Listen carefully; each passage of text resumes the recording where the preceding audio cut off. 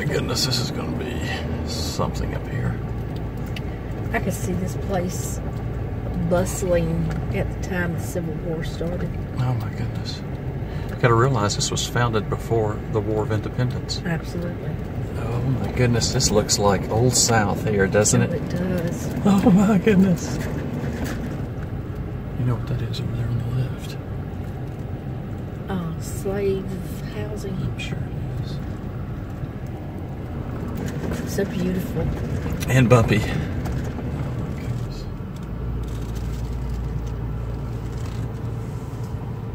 Oh my goodness, look at this.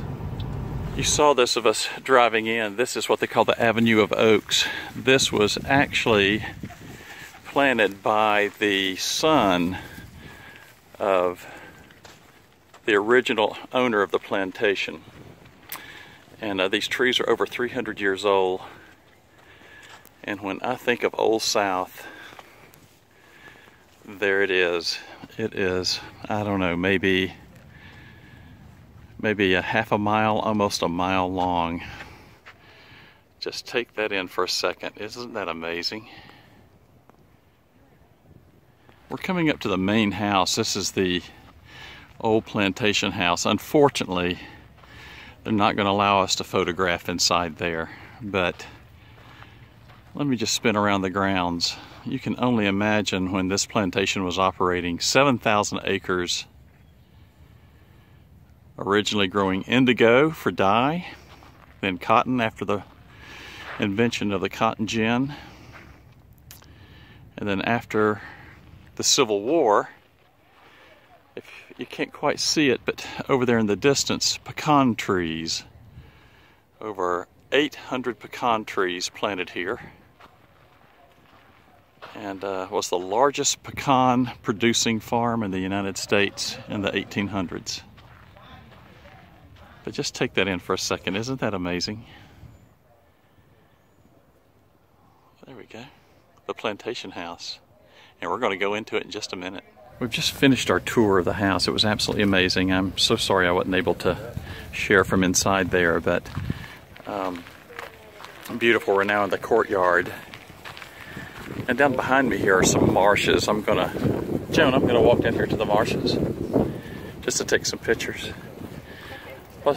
And I'll show you a couple things here. As I shared earlier, some of the houses or some of the trees are 300, 400 years old. There's one here that I'll show you in just a moment that's over 600 years old. But when you think of Old South, old historic South, antebellum South, this is really quite amazing. But wait till I show you the pictures here of this garden and the salt marshes.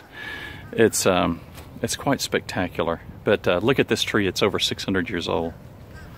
Now again, this is a bit shadowed. The top of this was broken out by a hurricane, I don't know, 200, 300 years ago. But they're estimating this tree here is over 600 years old. We're going to be going down here in this area in just a minute. A piece of history that unfortunately I'm not proud of, but it's something we're going to see in the South, and I'll share that with you. But look at these marshes. Look at this, and look at these beautiful trees. The movie The North and South was filmed here with Patrick Swayze. If you look out in the marsh, if you ever saw the movie The Notebook, this is where they were out in the rowboat when it rained. So that's another little interesting modern tidbit. Look at this. And for those of you who are also history buffs, if you're familiar with the Gershwins and the movie Porgy and Bess, they stayed here multiple times in the 30s with the owners at that period of time when they came down here to write the movie and get inspiration. Something, huh? You can see the house behind us, and you hear about Southern Gardens, and that's what we're walking in right now. It's just beautiful with these beautiful 300-year-old bricks that were here, and just incredible structures, and just places where they went in the cool of the evening, I guess. It's really something out here. You've got to see these gates. I I think these may be modern, but no, they're not. These things are very old. And there was a day back when I was going through school, I actually made old ironwork, and you can see here, this is very, very old. It's all bradded. This is before, there's some welds where it's been repaired, but this is beautiful, classic Charleston ironwork. Isn't it something? I'm going to turn around one more time and let you see the house before we leave today. Wow, something. Well, as I said, there's an unfortunate part of history that we as Southerners live with, and that is slavery. And being that this is a plantation from the 1600s and to emancipation, there was quite a few here. I don't remember the numbers exactly, but the slave quarters were all brick. They had a large brickworks here. This is some of the remaining structures from that period. This is referred to as Slave Street. We're going to go in some of these, and I'll do some filming if it's allowed. Just kind of give you an idea. There was a brick wall that separated this area from the plantation home that you can see in the distance.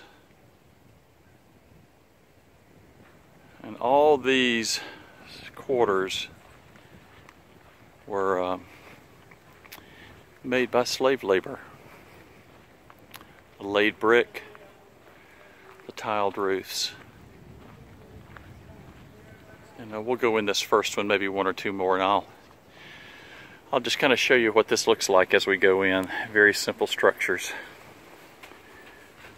We'll give this just a second for the camera to change around. This was actually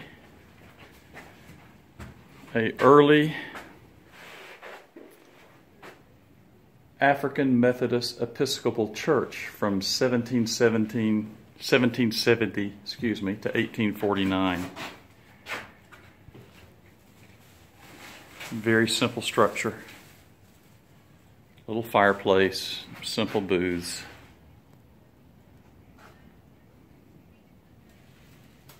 We'll go down here to a few others as we go.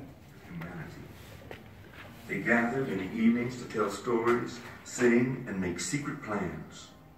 House servants would come down from the big house to give any news they had overheard. However, the fact remained that their family could be broken up at any time their owner chose. Well, it's been an interesting tour today of Boone Hall Plantation. Really a glimpse into the South that's so very rare.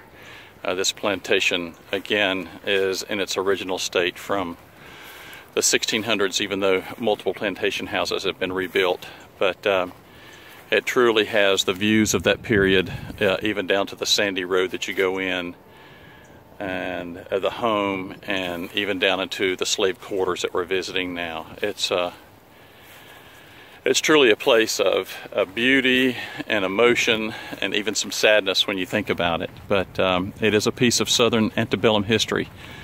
And it was really an interesting place to come. I encourage you to do that if you're in the Charleston area. It's absolutely a stunning plantation, well preserved, and something I think you'll enjoy seeing.